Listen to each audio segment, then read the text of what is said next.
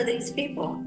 Why is it hard to know how many independent voters there are? This is the story I was super excited to do with you because we are both like vigilantly independent and anti-duopoly and anti-corporate. So we remember, of course, what happened here. Voters waiting in line with masks in Wisconsin in November of 2020. But in March, they sent everybody to the polls to vote in a rigged primary with COVID. And then threatened Bernie and said that if you don't drop out, we're going to keep making everybody go to the polls, knowing that you're going to lose. And then you're blame gonna kill people. Yep, you're going to murder people. Yeah. So this is from The Conversation. Okay. And it says, modern U.S. politics has largely been viewed through the lens of a two-party power structure, Democrats and Republicans. However, this may be changing. Increasingly, the media, pollsters, pundits, and campaigns themselves are focusing on independent voters, saying they will be crucial to the outcome of the 2024 presidential election. Fuck around and find out, I remember saying a long time ago. Right? So, but even among political experts, there remains a good deal of disagreement on how many of these voters there are out there. Right? It's possible that some voters identify as independent, but really just have weaker political preferences than party diehards, while still maintaining some loyalty to one party or the other. Yeah, I don't really care, but I'm still going to vote Democrat in the end. You know, and there's a lot of people like that. Window. Yeah. Right? And some independent voters change their political identification from one cycle to another. I mean, look, I did. I joined the Democratic Party to vote for Bernie. Independent my whole life. Joined the Democratic Party to vote for Bernie, bailed on him. As soon as 2020 was over. That makes it hard to tell who an independent voter is and how many of them exist. Well, sort of. But most of what political researchers like this guy know about what independence comes from survey data. But here's part of the problem, that though it might seem simple to look at state records of voter registrations, it's not very useful because many states require voters to declare a party affiliation when they register, though they can also declare that they have no affiliation. And that's what I had to do in New Jersey, is no affiliation. And of course, some states require voters to join a major party to be allowed to vote in their primaries. Like that's the way our state is. You have to declare on the outside of your ballot, outside of the envelope, if you are voting Republican or Democrat. How insane is that? Like, how is that not illegal? Right? Swing state voters matter, Anthony. Yes, swing state voter. Get those swing staters. Yes, but other states don't require you to join a party, and some, like in this person's home state of Arizona, prevent people who register as independents from voting in presidential primaries, but let them vote in primaries from other races so long as they request a ballot from one of the parties. Just more hoops and make it more difficult to vote and to participate in the process. Thanks a lot, guys. Right? These different rules mean that the numbers from state records are almost certainly not reflective of the true number of people who are independent voters. And they also aren't reliable indicators of how people might actually vote. So researchers do have two good sources that have tracked political affiliation over a long period of time, which is Gallup surveys. And Gallup is incredibly biased and infiltrated in corporate run. No. And American National Election Studies, which is a collaboration of universities, which of course is also heavily biased and skewed. The number of independents these surveys report, however, depends on how the surveyors classify independents, but they may not take into account how specific voters' political preferences change over time. It's like, so here's how Gallup frames the whole conversation and how you get your duopoly framed. The Gallup question dates back, do you consider yourself a Republican, a Democrat, or an independent?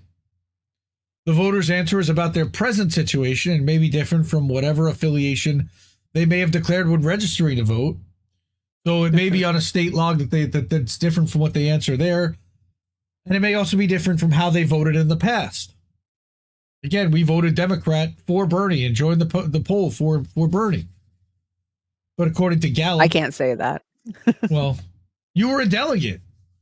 So I know, but I've always voted Democrat. I had voted Democrat my whole entire life up until 2016 when I started voting Green Party. You were a good little Democrat. Okay. Well, I towed the family line. I mean, FDR, he saved us, like I was taught that growing up. The Democrats are the ones that help the workers, that help the poor, that want to do stuff. Republicans are just selfish and greedy, and all they care about is money, right? I mean, that's kind of what we're fed as Americans.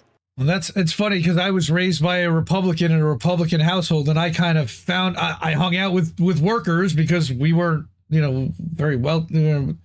I went to school with plenty of people that didn't have money, and learned very quickly, that there were a lot more people that were out there that didn't than had money. So right, and their voice was a lot louder, and we needed to take care of them first. And look. That's the people that know that the minute the people start storming the gates, it's all over for the wealthy. That's what they have the cops for, to protect them. Oh yeah, and property. Israel trained. That's right, and aligned, and now Cop City and Cop City trained now too.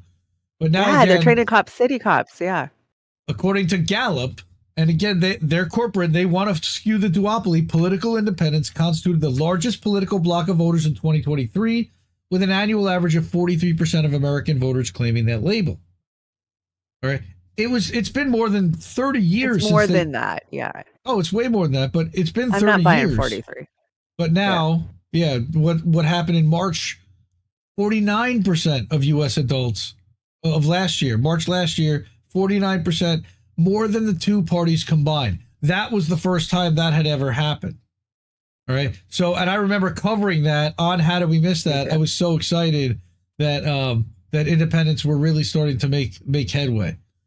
So, here's the scholarly classification of voters as independent. Dates back to the work of Angus Campbell, and that's publishing in 1960, The American Voter, right? The surveys that these researchers analyzed for the book have been considered by many to be the gold standard in the field, but we don't really see too much of that with a 7-way poll, right? Since 1952, researchers and pollsters have typically asked a follow-up question to those who identify as independents to determine whether respondents prefer one party over the other if they had to vote. Are you really? Like they're skewing you to duopoly no matter what. They have to give you one of those two and just choose Trump or Biden. Trump is Biden. Finkel and Einhorn. I mean, it's literally the Finkel and Einhorn. You're an independent, but you're a Democratic independent, aren't you? No, you're a Republican independent. I'm a left-leaning independent. No, I'm to the left of everybody on the Democratic. That's right. I'm to the left. I'm so far left, I've wound up right. I don't know how it's happened. That's the fishhook. You're admitting to the fishhook theory? No, come on. The only people that do that is the centrists. The centrists fishhook right to the fascists because they do. Scratch a liberal and a fascist bleeds. We know this. But most independents reported they lean toward either Democrats or Republicans, go figure, because the polling skews them that way. But initially, these surveys asked respondents to identify themselves on a 3-option scale, but for independents, they probe more deeply, right? Strong Democrat, strong Republican, with 5 options in between. Yeah. Again, just so that you can't see them as a whole block, but it has to be kind of. What about strong within the Democratic Party? You have people that lean to the corporate side and to the left side, but they never break up the Democrats like that. But they have to balkanize independents because it makes them not look as strong and as large a number. Yeah. Right. But how many lean even? In the 1990s, the idea of nuance came under scholarly scrutiny. Why? Because of thanks to Ross Perot. The myth of the independent voter argued that there were really only the 3 main categories and that most people who said they were independent really preferred one party or the other. I wonder if that was paid for by the duopoly. Come on. You really are just one or the other. You can't be anything else. It's amazing. When those independents who report a lean toward party are counted as supporters of that party, the overall proportion of independents is then small, about 10% of the total electorate. Again, you're talking to 2 of them right here. No matter what, we don't lean either way. We lean, fuck you. That's where we lean. We're 10% of the electorate. Right? And that level has remained roughly constant since the 1950s because they keep pushing people toward the duopoly.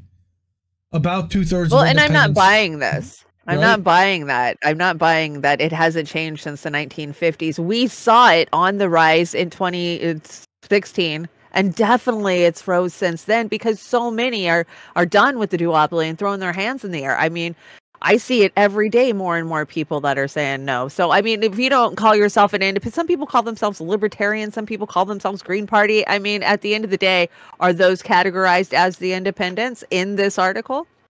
If you're not Democrat or Republican, you're considered an independent. Yep. That's right.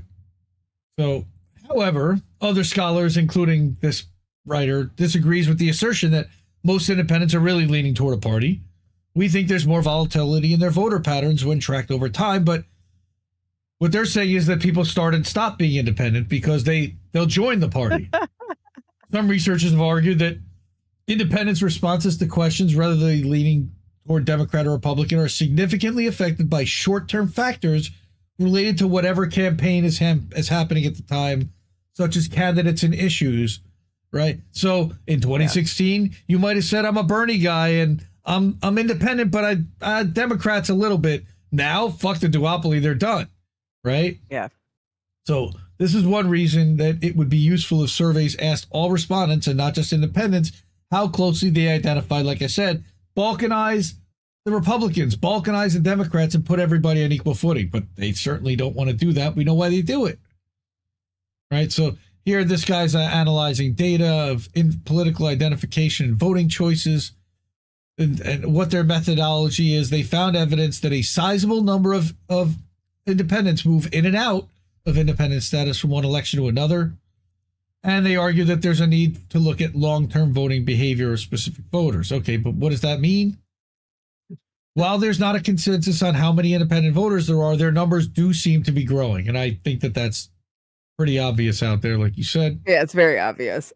The increase may require scholars and media outlets and the public to shift their traditional two-party view of American politics. Oh, God, I hope so. But, of course, we know why there's not a third party, because the donors don't want to write 3 checks. Until we get rid of private financing of elections, until we get rid of Citizens United, until we get rid of every one of our elected officials getting bought off, this isn't going to change. We're still going to be fed the duopoly and shoved back into one of these 2 corporate fucking duopoly parties, uniparty things. It's possible that the long-standing survey questions are no longer, or maybe never were, actually good at identifying political views of independent voters. Yes, because they're duopolists. They don't understand the mindset of an independent that hates you. Right. We hate you. We abhor you and loathe you. So, yeah, that makes a lot of sense why you wouldn't understand that. This is the article. It's Thom Riley in the conversation was the writer. He is the professor, co-director for the Center of an Independent and Sustainable Democracy at Arizona State University School of Public Affairs. Arizona's got some of the most messed up elections. I mean, okay, there's quite a few states that can take that title, right? Most screwed up elections, but Arizona, they work very hard to make sure that the voters' voices are not heard. We've seen that over and over. Closing polling places in poorer areas, Sheriff Joe Arpaio doing all kinds of nonsense, and then running for office himself. Remember? He may even be back this cycle for all we know. You know, they're now talking about putting armed guards or armed police at the polling locations to try to intimidate voters from potentially showing. I don't know who would be intimidated by somebody with a gun at a polling place. You're just there to vote. They have messed with our elections so badly in Washington State. When Bernie ran the first time, when Obama ran, we had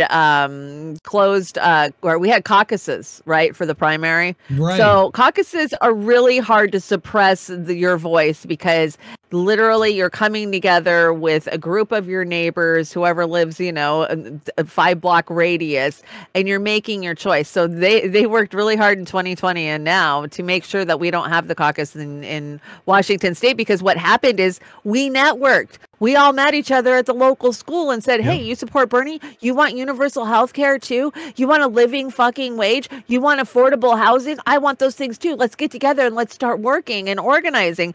And we did. And, you know, I hosted, or I chaired a meeting every Friday in my local town where 50 or 60 people would show up every Friday afternoon. And this started in March of 2016. And do you know, we still hold those meetings till today. And yeah, we don't have the numbers that we used to. And people have come and gone and we all work on different issues. But that happened because of that caucus, because we came together and were able to see each other, talk to each other. And the Democrats didn't want that. And then so they went to this primary system here in Washington State. And I know it's modeled after a couple other states, I think Nevada and a couple of the other blue states. But now they're doing the Zoom conventions, right? Because you're supposed to get your delegates and then you go to the next level, which is your county convention. And then you have the state convention and then you have the DNC, right? So if they can get us all into a Zoom meeting like they did in 2020 and then just mute us, they don't have to hear our voices anymore. And that worked so well for them in 2020. Hey, they're going to do it again in 2024. I feel bad that I'm not going to the DNC this year, you know, going to Chicago because I was there for Philly. But I feel like it's a waste of money and time. All it is so commercial. I mean, it's just a big coronation party for the Democratic Party. And yeah, I want to be there on the street to protest, but honestly, it's going to be full of infiltrators. There's going to be so many damn cops. You're not going to be allowed to, you know, pop off. There's nothing that's going to happen that they're not prepared for. They had a freaking prison ready for us in Philly, some old abandoned prison to put us in if we got too rowdy. All they did was kettle us and mislead us the whole entire convention last time. You know, we spent thousands of dollars to go and to travel. And I just like every day I'm like, oh, I want to go, but I know I can't support the system by showing up there, by giving the Democrats that. Milwaukee 2020. Remember what they did there again? The virtual convention. God. They gave the virtual convention. Okay, that actually, I was still kind of almost in. They almost could have had. I was really mad about the Bernie stuff. I was pretty much checked out, and I was laughing at them at this point. Yep, but the way they shut out AOC and gave her like 30 seconds to talk at the whole thing, and progressives were dangerous at that point. Oh, they were, you know, and that's when, and they wouldn't even give TYT credentials to cover the thing live, and I thought that was hilarious. And that was pretty much the end of it. I was like, you know, they're never ever going to give us anything, and we're never going to be able to take it. And if you do, you have to compromise and join that corporate suck, you know, the suck of a party. And you have to, they don't change, you change. And that's, look, we've seen it with Cori Bush. We've seen it with Pramila Jayapal. We've seen it to a point with Rashida Tlaib.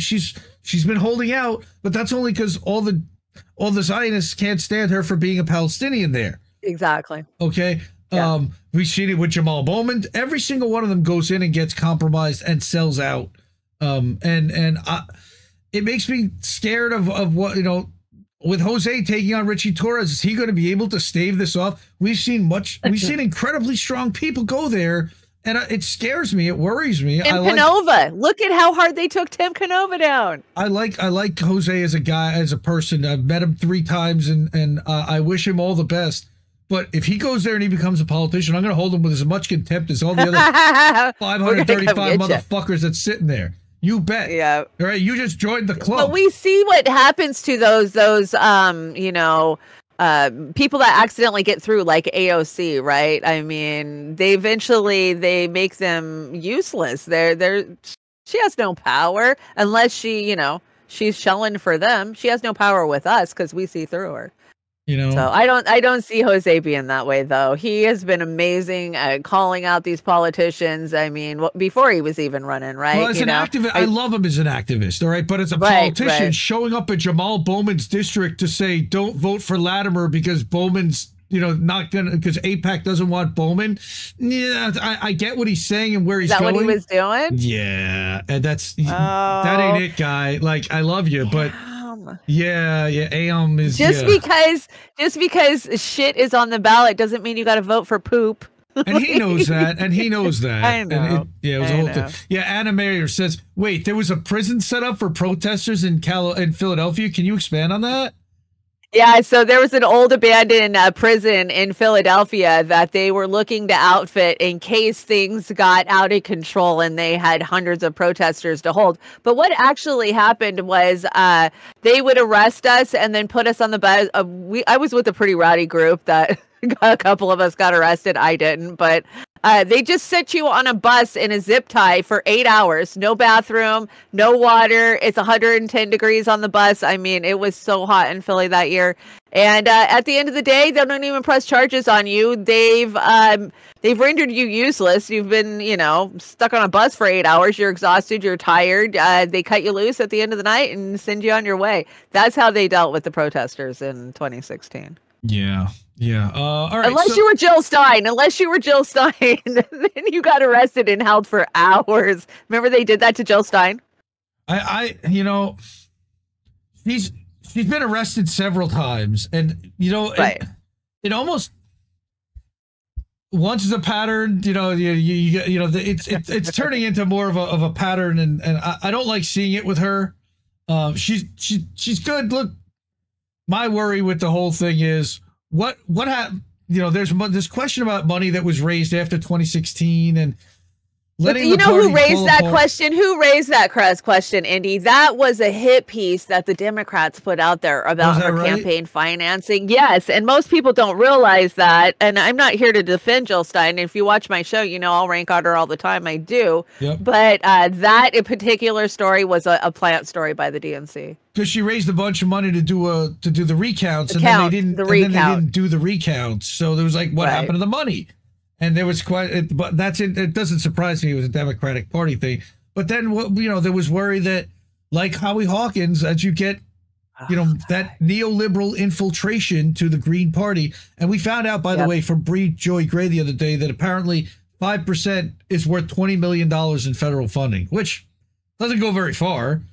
I mean, AIPAC said they were going to spend how much against $100 million just to defeat the squad alone.